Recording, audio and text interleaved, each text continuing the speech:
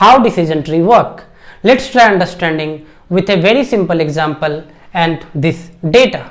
So this data is a simple data created by me. You can assume it to be a bank data or financial institution data, where we have a historical loan data which says the ID of the customer, the loan amount of the customer, and whether that loan turned out to be a good loan or bad loan. Welcome to Unfold Data Science. My name is Aman and I am a data scientist. In this video, I am going to make decision trees absolutely clear for you using this simple data. Let's start. So first of all, what is decision tree? Decision tree is nothing but a machine learning algorithm. What is a machine learning algorithm? A machine learning algorithm is a way in which machine learns the pattern from the data. You can see this video coming as suggestion and you will be very clear on what is machine learning and what is pattern learning from the data. So typically how it works is data plus machine learning algorithm is equal to model. Okay, so what is this model? This model is an entity which has learned the pattern from the data. So if I create a model from this data, then tomorrow this model can answer my question. If I ask this model, hey, the loan amount is X, could you tell me what would be, whether this loan would be a good loan or bad loan? So that is the use of this model. So what is decision tree? Decision tree is a way of learning the pattern. We will see how the pattern is learned in decision trees. So if we talk of decision tree, it typically works as a normal tree structure. Okay, so this is how a tree looks like. There are root and there are branches of the tree, right? So this is one branch and this is other branch, and then it goes on, right? So this is how decision tree also works. So this is called root node in the language of decision trees, root node, and these are called different branches of the tree, and these are called leaf nodes. Okay, as these are the last nodes, so these are called leaf nodes. So these are the basic terminology of decision trees. Now how is this tree created? That tree is nothing but model in this case. Okay, that tree is nothing but the pattern which the algorithm has learned from the data. But how is this created?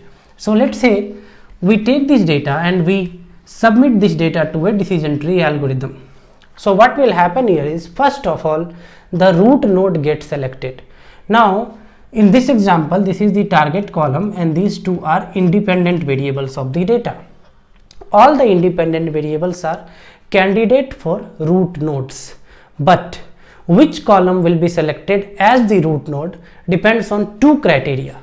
One is called information gain IG and other is called Gini index, commonly known as Gini or Gini people call it. Okay, so both these are the criteria on which decision tree internally decides which column to select for the root node or subsequent nodes and what criteria to give as a filter. Okay, so these two things I'll create a separate video to explain these two topics, as these two topics are little mathematical in nature and very important topic. Okay, for now I'll give you a high level view of using these two, how decision tree is created. So let's say this loan amount column gets selected using those criteria. Okay, so a root node will get created like this, loan amount. Okay, and then one condition. So let's say loan amount greater than or less than 300 is one condition. Okay, so loan amount less than 300, all the records will come from this side of the tree, which means one branch, and all the records which is for where this condition is false goes on other side of the branch.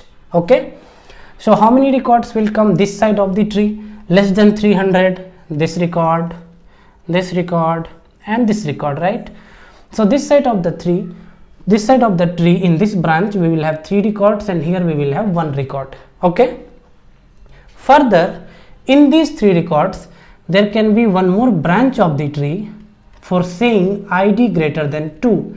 Again, which column to select and what criteria to select depends on those two conditions only, mostly. Okay, so here when we say ID less than 2 and greater than 2, then how many IDs are greater than 2? Only one ID, 4. So 1 comes this side and 2 record goes this side, these 2 records.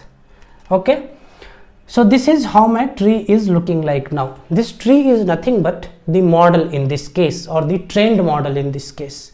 Okay. So how the prediction will happen is, tomorrow I ask to this model, hey, can you tell me there is a loan amount of 500. Can you tell me whether that loan amount will turn out to be a good loan or bad loan? Decision tree will tell me, okay, let me look at my tree and I'll tell you. So it will come here, it will check which side of the tree it will go in.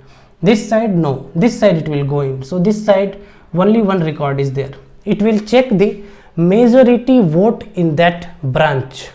I repeat it guys, majority vote in that branch, which means in this branch whether there are more good loans or more bad loans. In this case there is only one record, which is bad, hence the prediction happens to be bad.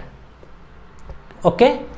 On the other hand, if I make it, let's say 200, if I make it, let's say 200, and ID I make it 2, and I ask to decision tree, can you tell me the prediction for this? Decision tree will tell, okay. So decision tree will come here, less than 200, come this side, check ID, ID is 2, is ID greater than 2? No, which means go this side. This side how many?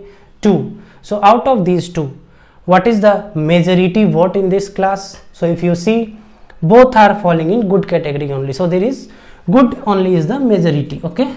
So always decision tree calculates the majority class.